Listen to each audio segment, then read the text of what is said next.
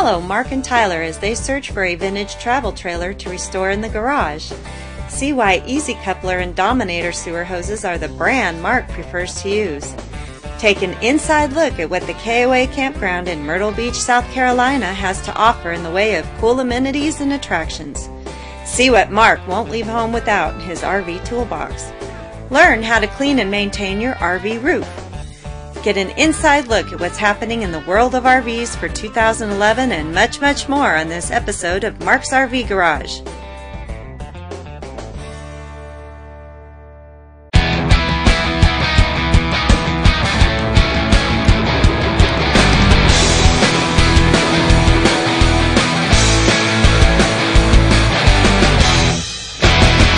My name is Mark Polk, and this is my RV Garage. I got bit by the RV bug when I was 15 years old and still have it today. I started in this industry washing campers, and since that time I've helped educate over 250,000 RVers on how to safely and properly use and maintain their RV. My favorite pastimes are RVs, muscle cars, and motorcycles. Welcome to my RV Garage.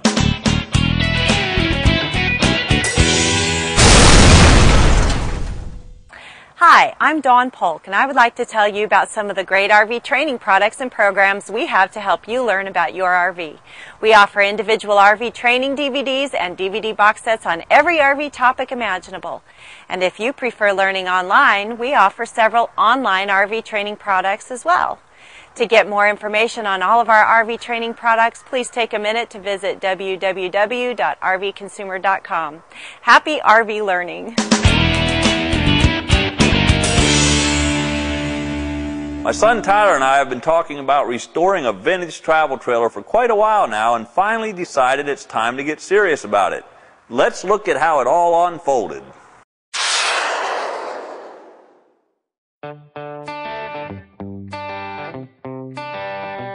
The entire roof's rotted out. Okay, I don't think we're interested. Thanks. Okay, I don't think we're interested.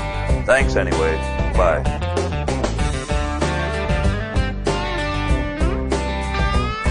That sounds exactly like what we're looking for. Is there any chance that we might be able to come over and take a look at it today? Tyler!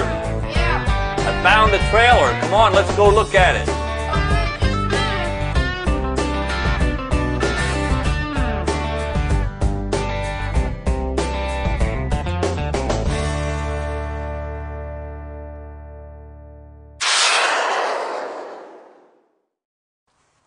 Whenever you're dealing with a trailer this old or one that's been sitting for a while, there are some concerns before you can transport it, especially if it's for a long distance.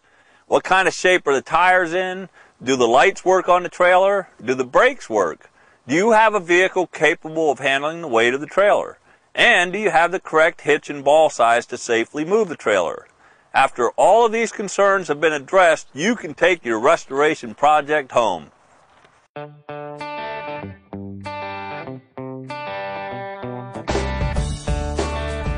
All right, Tyler, I know there's going to be water damage, but the question is how much water damage? We need to check out the floor, the roof, and the walls. You start with the floor, I'm going to start with the roof, all right?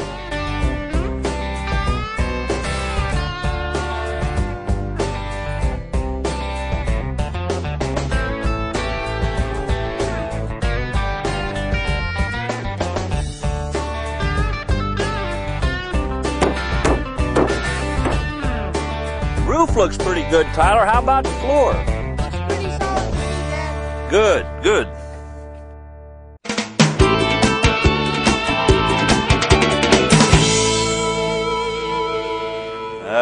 Looks like we're going to have to replace some glass, or else we'll have to try to find another window for this. We're kind of interested in it. I have a question for you. Would you consider taking $250 for it? How about $300? $300. We'll take it for $300. I appreciate it. Thanks a lot. Got it for $300. That is cool.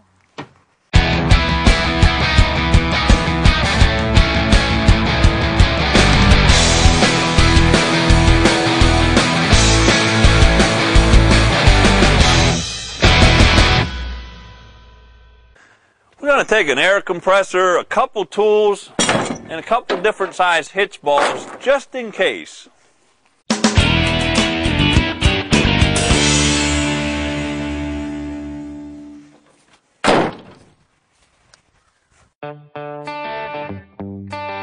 Should say 2 inch or 2 5/16 inch ball. See that? Yeah. 2 inch. 2 inch ball. Good deal. All right.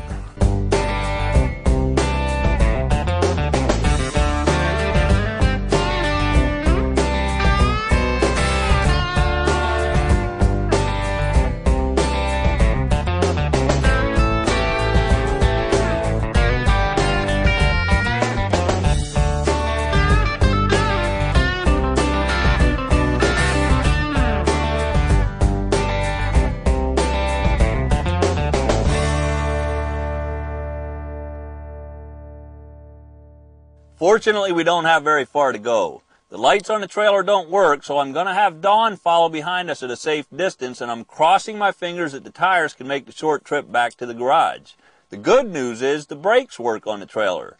Dawn will be watching the trailer from behind for any signs of problems. I got the title signed and notarized, so we're taking this old trailer back to the garage to give it a new life.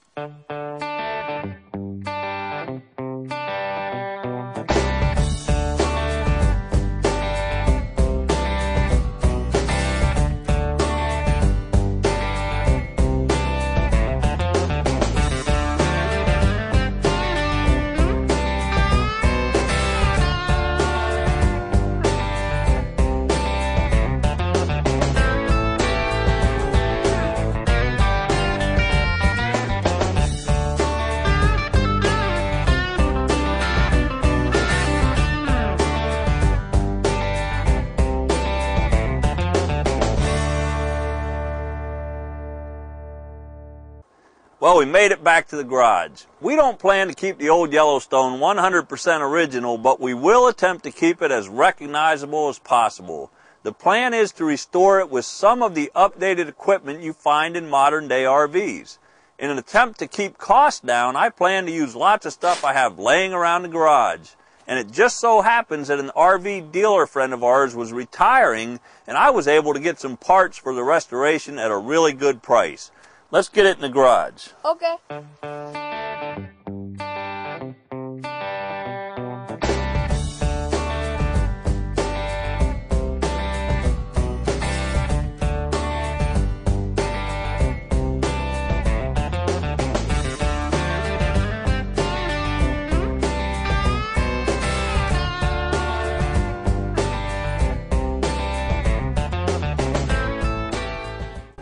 Stay tuned for the next episode of Mark's RV Garage when Mark and Tyler start the first stage of the restoration, the demo stage, so they can get a good look at what they're up against.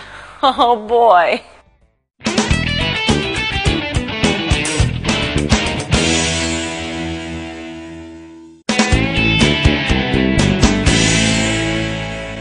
One of the least favorite jobs you'll have to do with your RV is emptying the holding tanks. And you guys out there, guess who gets to do it? Well, at least in my case. I'm all for anything that can make this job easier, and trust me when I say not all RV sewer hoses are created equal. I have tried lots of different sewer hoses and products over the years, and the brand of sewer hoses and hose extensions I use are EZ Coupler and Dominator brand hoses. Let me show you why.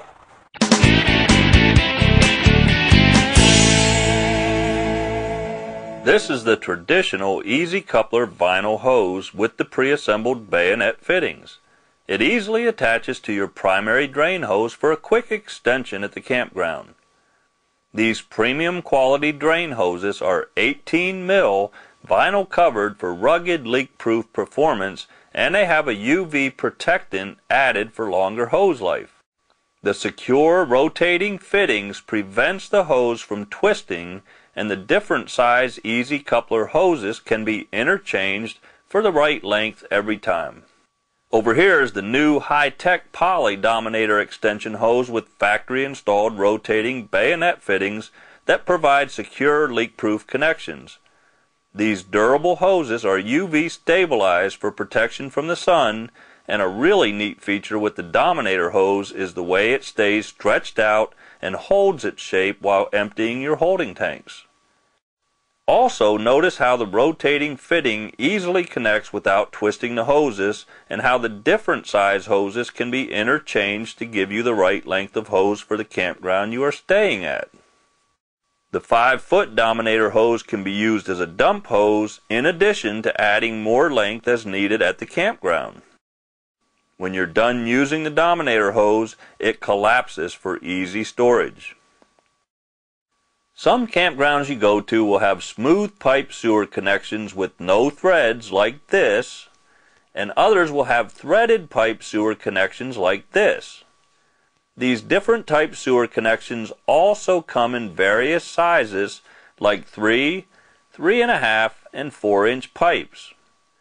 The EZ Coupler 90-degree sewer fitting has graduated steps to connect to these different size campground sewer connections. If you look closely at the bottom of the sewer fitting, it is tapered to slide into a 3-inch smooth pipe sewer connection and seal until you physically remove it.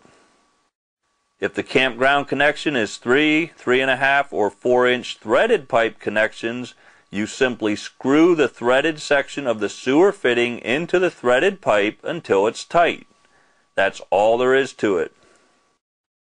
When you're done using the extension hoses, they can simply and easily be sealed off for storage using drip caps that are purchased separately to prevent any messy drips and keep storage areas clean. If you are using a vinyl extension hose and you put the drip caps on when the hose is compressed like this, it creates a vacuum that holds the hose in a compact, compressed fashion, making the hose more manageable and using less storage space.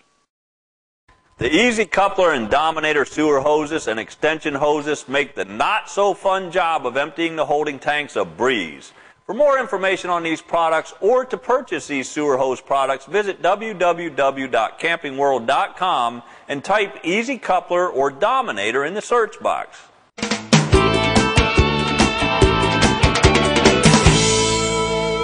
What do I consider to be a vintage trailer? Well, when you talk about vintage trailers, lots of folks think about trailers that were built in the 30s, 40s, or 50s, or they think about a particular brand name like Airstream, Spartan, or Prairie Schooner. I think any trailer you find today from the 30s through the 60s are classic vintage trailers. When I started to consider a vintage trailer restoration project, I wasn't as concerned about a name or era of time as I was about finding a trailer with a good foundation at the right price. I think there are lots of these old vintage trailers sitting around out there that can be found and restored back to a usable condition at a fairly reasonable cost. Find an old trailer you like the looks of, or one that has some character. If you can find an old trailer with a restorable structure at the right price, and you like the way it looks, it can make a fun vintage trailer restoration project. I say go for it. You only go around once. Have some fun. We'll be back with more of Mark's RV Garage in just a moment.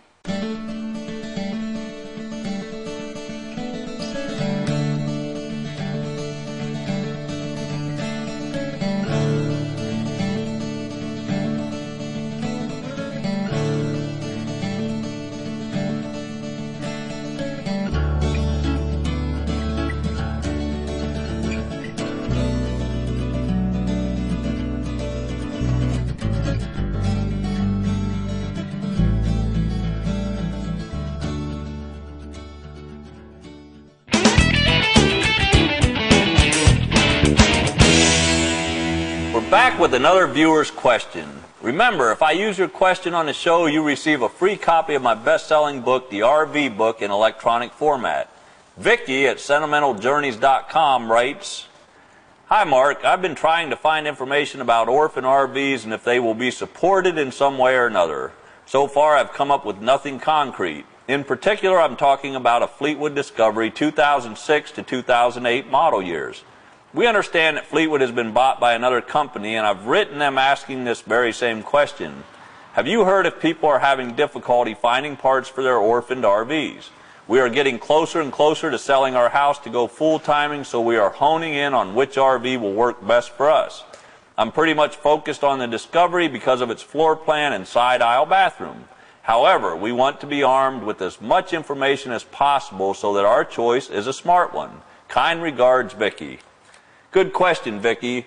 Let me start by explaining what an orphan RV is for those of you not familiar with the term. An orphan RV is an RV that was built and sold at some point after the sale. The RV manufacturer went out of business, leaving the consumer with no warranty, parts, or service network. Unfortunately, this happens to lots of RVers across the country during the recession. Orphan RVs have been a problem for lots of RVers as more manufacturers have closed their doors. Fleetwood, however, will continue to support RV owners in warranty, parts, and service. If a person owns a motorized Fleetwood product built prior to the new Fleetwood ownership, warranty work and service work will be honored at current Fleetwood dealerships. So it's safe to say there is a pretty strong network regardless of where your travels may take you. One other thought is to consider a good service contract on the unit so it will still be covered after the factory warranty expires. Just do your homework and make sure it's a reputable company with a good network of dealers around the country who will honor the contract. There are many orphaned RV owners who can't get any support whatsoever, and that is a sad fact, but motorized Fleetwood products do not fall into that category. I hope this answers your questions and concerns, and thanks for writing.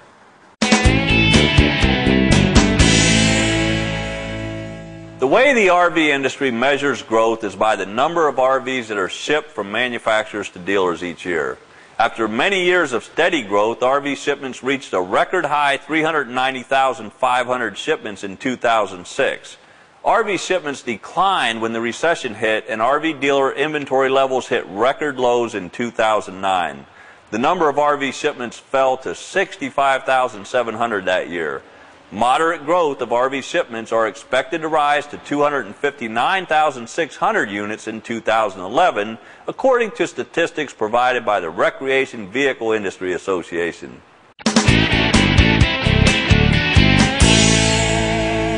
Let's go to our second question. Ernie writes, "Hi Mark, I'm new to the RV world and can use some help. The end of last year we bought a 31-foot Class C motorhome brand new. When we went on our first trip to Florida, everything ran fine and I stayed between 60 and 65 miles per hour. We were running pretty light as we carried no water and minimal personal belongings. All of the mileage was highway driving. What I want to ask you is if there is any way to increase this miles per gallon without voiding the warranty or incurring great cost. Maybe a new chip or something would help. I have no idea what to do. This is just a little too poor miles per gallon and will limit our use very much. I look forward to any help you can provide. Thanks, Ernie." Well, Ernie, I am assuming that your Class C is powered by a Ford Triton V10. If this is the case, you can really only expect to get a little over 8 miles per gallon on a good day with a tailwind.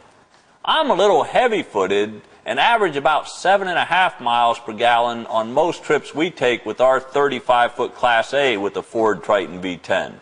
Of course, weight and personal driving habits have a lot to do with it, so the larger the motorhome, the more it will be affected than, say, a 24-foot model would be.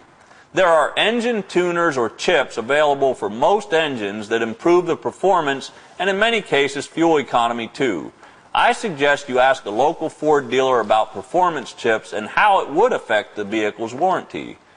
Lots of folks talk about upgrading to a performance exhaust system or dual exhaust system and upgrading to a cold air intake system. These types of modifications can result in a slight increase in fuel economy, but you will need to determine if the cost of these improvements outweigh the benefit they offer. The good news is there are a number of things RV owners can do to maximize their fuel economy. Let's take a look at some right now. One shocking discovery was that for each 5 miles per hour you go over 60 miles per hour is equivalent to paying 10 cents more per gallon. So if you're traveling down the interstate at 75 miles per hour, add 30 cents to the price on the pump. Wow, that can add up quick. Talk to other RVers that have a motorhome similar to yours. Compare gas mileage. If there is a significant difference, compare notes and try to determine what makes the difference. Something as simple as a clean air filter can improve your fuel economy up to 10%. Checking and adjusting your tire pressure to the proper pressure can increase fuel economy by 3%. not to mention preventing premature tire wear and tire failure or blowouts caused by over or underinflated tires. Tires can look normal when they are seriously underinflated. Use a quality air pressure gauge and check your tires when they're cold before traveling more than 1 mile. Excessive idling wastes fuel. If you're going to be sitting still for more than a couple of minutes, shut the engine off.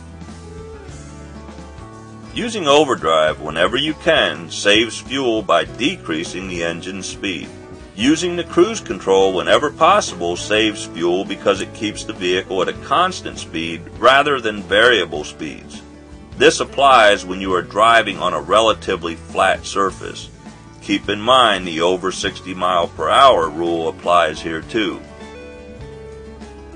Keeping the vehicle tuned up and in top running condition saves fuel. A poorly tuned engine can lower fuel economy by 10 to 20%. Poor emissions and/or a faulty oxygen sensor can cause a 40% reduction in fuel economy. Can you believe that? A 40% reduction. Following the recommended service and maintenance schedules will save you fuel. Using the recommended grade of motor oil will increase fuel economy by 1 to 2%. Using synthetic oils will increase fuel economy by 2 or more %. Speeding and rapid acceleration reduces fuel economy anywhere from 5 to 33% depending on your individual driving habits. Added weight that you don't need reduces fuel economy significantly. We're all guilty of this one. Only using the dash air conditioner when it is absolutely necessary will save a significant amount of fuel. For gasoline engines, use regular gas unless the owner's manual specifies a higher octane gas. You're just throwing money away when you pay the extra money for premium fuel. These fuel economy tips were taken from our Drive Your Motorhome Like a Pro DVD. This DVD is full of great RV driving information from a professional driver and hosted by Mark. If you would like to learn how to drive your motorhome like a pro in the comfort of your own home or RV, visit www.rveducation101.com.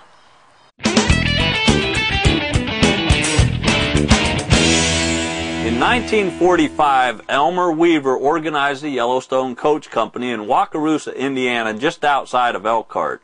After World War II, travel trailer production quickly grew in the Elkhart, Indiana area, and by the onset of the next decade, there were over 35 companies manufacturing trailers in the Elkhart area alone. By 1950, Elkhart was tagged by many as a trailer capital of the world. Yellowstone trailers were popular during the time and were said to be exceptionally well built, but a little on the heavy side.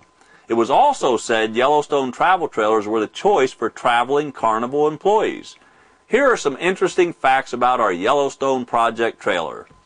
It is a 1967 Cavalier model. From tongue to bumper, it measures a little over 16 feet long, and based on some old advertisements I found, it weighed in at just under 2,500 pounds with a hitch weight of 245 pounds.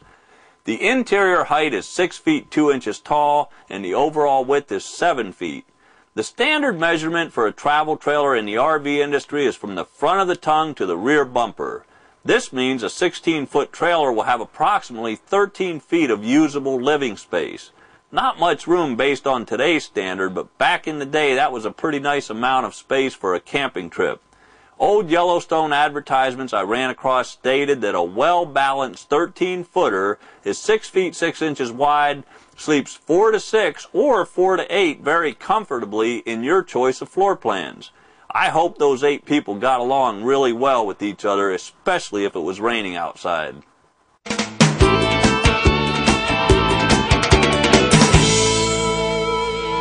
For current RV news and entertainment, join RV Education 101 on Facebook and Twitter.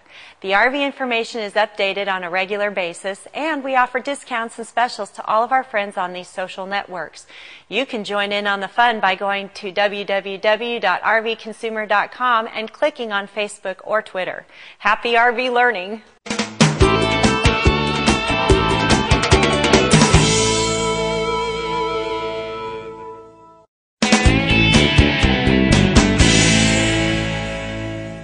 If you're looking for a great coastal camping area along the East Coast to go camping at, don't miss out on the KOA in Myrtle Beach, South Carolina.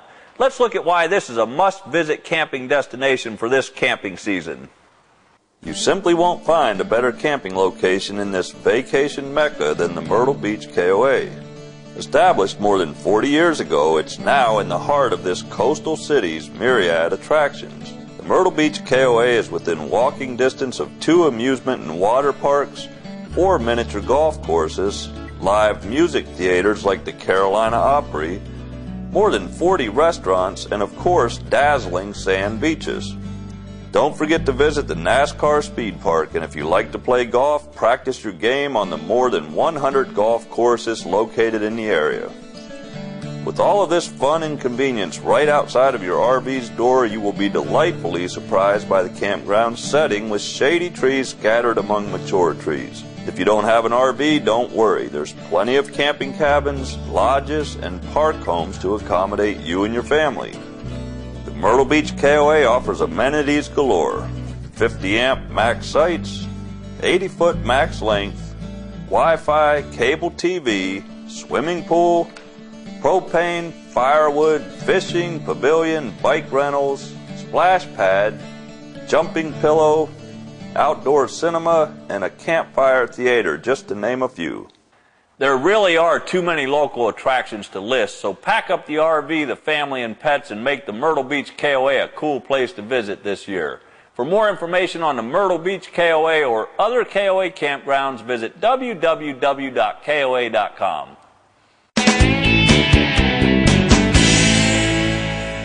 Let's take another sneak peek at some of the neat stuff I saw for 2011 at the National RVIA Trade Show in Louisville, Kentucky this past December. What will they think of next? Slide outs, and more slide outs. RV manufacturers like this Fleetwood motorhome keep finding new places to put slide outs, and we enjoy the added space they provide us. If you own a Type A motorhome that was built on an F-53 Ford chassis, this picture gives you an idea of what the chassis looks like before they start to manufacture the motorhome. One feature I was glad to see on some of the towables at the RVIA show was a wider stance axle intended to help with trailer sway. Any improvement in the area of safety is great news for the RV consumer. Here is an Eddie Bauer edition Airstream with a rear hatch that I saw in Louisville. My first thought was, what about mosquitoes? But upon further investigation, I found a screen that rolls down to seal it off when the hatch is open. Pretty cool, huh? Stay tuned for more RV 2011 updates on our next episode of Mark's RV Garage. Today we're going where few RVers ever go. That's right, on the RV roof. To get the maximum life expectancy from your RV roof, it's important that you keep it clean and maintained. Routine cleaning and maintenance will literally add years of life to your RV roof. Let me show you what you can do to extend the life of your RV roof. Safety first. Be extremely careful whenever you are working on your RV roof. You can be seriously injured from a fall. You have to get on the roof of the RV to properly clean and inspect it for any damage or potential water leaks. Some RV roofs are more structurally sound than others. It may be necessary to use a couple 2x4 pieces of plywood or particle board to help distribute your weight on the roof. RV manufacturers use different materials like rubber, vinyl, fiberglass, and aluminum to construct RV roofs. Consult your RV owner's manual for the type of roofing material used and for the type of soap or detergent required to properly clean the RV roof. These different manufacturers provide different instructions for cleaning, sealing, and maintaining their product. Keeping debris such as leaves, tree sap, and branches off of the roof will help to extend the life of the roofing material. If at all possible, try to avoid parking the RV under trees. The sun and UV rays can also damage components and sealants on the RV roof, especially over time. If your RV is not stored inside a building or under some type of shelter, you may want to consider purchasing a cover for the RV when it is in storage. Many RV owner manuals recommend specified intervals for inspecting, cleaning, and sealing the RV roof. For rubber or vinyl roofs, never use any cleaners or conditioners that contain petroleum solvents, harsh abrasives, or citrus ingredients. These types of cleaners can cause permanent damage to any rubber or vinyl surface. Most manufacturers recommend products for cleaning the roof surface. For the sake of this demonstration, the rubber roof manufacturer recommends you use a medium bristle brush and a non-abrasive cleaner. For light cleaning, you can use warm water and a mild detergent like Dawn dishwashing liquid.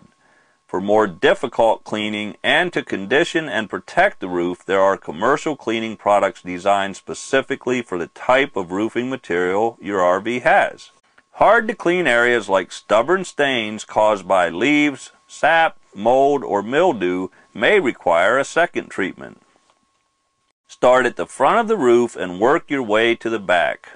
Keep in mind that the roof surface can be extremely slippery when using soap and water. Also, pay attention to obstacles on the roof like air conditioners and vents protruding from the surface. Use caution to prevent any cleaners from getting on the sides of the RV. Always rinse the sides, front, and back of your RV before and after rinsing the roof to prevent cleaners from streaking or damaging the graphics and finish on your RV sidewalls. Cleaning your RV roof is extremely important, but there are other things you need to do, like inspecting the roof for leaks and sealing the roof periodically. For more in-depth information on RV roof care and maintenance, check out the online e-course available at www.rvvideosondemand.com and our RV care and maintenance DVD available at www.rveducation101.com. P.S. Keep safety in mind and be careful whenever you are working on your RV roof. Tyler, where are you? I can never seem to find Tyler when it's time to do the dirty work. Oh well, thanks for joining us on another episode of Mark's RV Garage. Travel safe and have fun in your RV, and remember, when it comes to learning about your RVs, we've got you covered. We'll see you right back here on our next episode of Mark's RV Garage.